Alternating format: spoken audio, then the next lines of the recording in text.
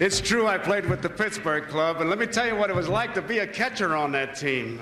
First of all, you were the safest guy in the ballpark because the ball always stopped right about here, so you had no problems. But the confusing thing to me was I would get down to give a signal, and I'd check the defense, and I'd look in left field, and Kiner would be going like this. And I'd say, we're on defense. But he was our big star. He really was. In fact, he would pop up in the 6th inning, and everybody would be leaving the ballpark, which wasn't bad, except they came across the field while we were still playing. It was like, come on, lady, get away. I got to play. But it was a good ball club. We lost 112 games that year. Not in a row. We didn't lose them in a row. Remember the time we had a rain-out Ralph and Haney had a victory party? But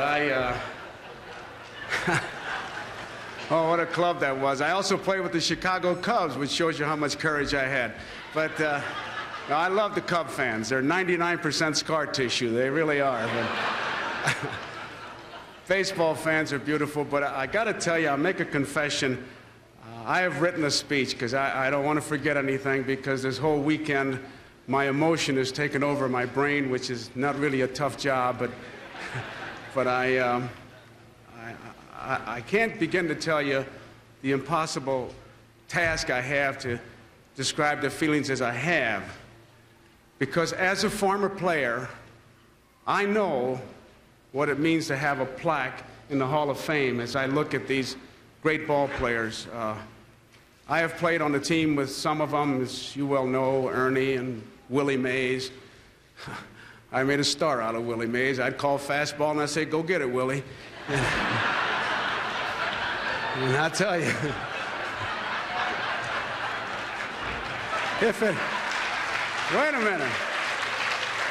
You have to understand that with Willie Mays, if it stayed in the city of New York, he caught it. And I love this simple explanation of this great game. I hear all this profound description of baseball, and Willie would always say it's a simple game. They throw it, I hit it. They hit it, I catch it. That's it. I mean, and that's the way it is. So I played on some teams with them. I played against a lot of them, and I even grew up with a Hall of Famer. So for me to receive an award on the same platform as these Hall of Famers is very special for me. It is because, as I say, they are so great, and I'm honored to be with you, believe me. To be here in Cooperstown and to be honored with the Ford Frick Award makes it special for a lot of reasons. I'm able to share it with some people who have meant a lot to me. Now, thanking everybody that made it possible would be very dull for everybody except me, and to thank a few would be very dangerous. But there are a few that I need to thank. A man named Al Fleischman in St. Louis, who encouraged me after hearing me at a luncheon for Stan Musial, where I didn't know who I was introducing because they were all the big politicians. And Yogi and me never got on the other side of Manchester, which was a street in St. Louis and the other side of the tracks. And so he gave me a chance to become a broadcaster. Harry Carey was my first broadcasting partner, or I was his. He encouraged me and told me I could be a broadcaster, and I want to thank him. I want to thank Robert Hyland, who gave me a chance and had the confidence to put me on the air, because I got to tell you something. At that time, they were still signing those nice blow-dry, hair-dry guys, flat belly, perfect teeth, and I don't fit that role. And I was dropping INGs and still do. And if I can tell you, like, it's the story that I got when a lady called me and she says, Joe, you'd be so much better if you wouldn't drop your INGs. You always say he's running or he's throwing or he's hitting. I said, that's right. She said, but say the INGs. I said, ma'am, if I start to say running and throwing and hitting, I ain't going to be working. So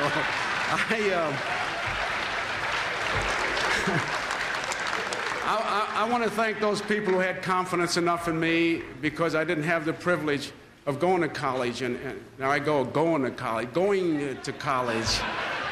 So I want to thank them. But there's one man in particular that I want to thank, and that's Mr. Tom Gallery. He was the director of sports at NBC who brought me to New York and sold me to the affiliates and said, give this kid a chance, he'll be all right. He really went to bat for me. When they wanted to fire me, he stuck up, and the rest is just, well, I can tell you that it was a 30-year relationship at NBC. My family, I have to thank my family. And I begin with my brother Mickey, who's here with his wife Adele, because it started when we had to sign a release, and Yogi remembers, Yogi's father and mother, my father and mother couldn't speak English, and we had to sign a release to play, and Yogi's brother forged his name, and my brother forged my name. So we got to play. So I publicly want to thank my brother and his wife Adele, who are here. For over 35 years, people and friends, I have made my living by using words. The smartest words I ever used happened November 5th, 1949, when I said, I do.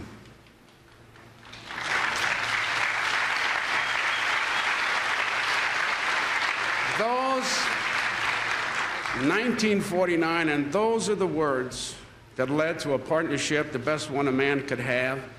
It led to 3 wonderful kids, and they've done nothing but make Audrey and me very proud.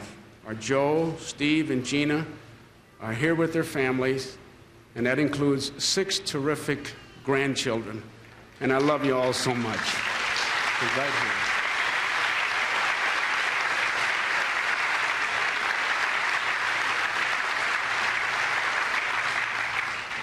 I gotta tell you, I can go on television and I'm okay. So bear with me just a little bit. My bat and my glove could not get me close to the Hall of Fame. I know that. I'm lucky, I'm proud, and I'm grateful. When I called Yogi, and we talk a lot, I said to him, Yogi, I'm going to get the Ford Frick Award. And as only Yogi would put it, you got to understand this beautiful guy. If you do, tell me so I can understand him. I mean, who else, when I was recuperating from some surgery I had, called me and said, are you playing golf? And I said, no, Yogi, I haven't played in 6 weeks. He reassured me. He said, don't worry, you always play better when you don't play. Well, I don't remember not ever knowing Yogi. We did grow up across the street, and when I said to him, Yogi, I'm coming to Cooperstown for the Ford Frick Award, he said, what took you so long? Well, to answer him, I don't know, Yogi, but we're both here. We're in different buildings, but here in Cooperstown together, I can bet you that Papa Peter and Mama Paulina Berra and Papa John and Mama Angelina are pretty proud. And we both can look down now and say, we told you not to worry about us. Look who we're hanging around with now. Thank you.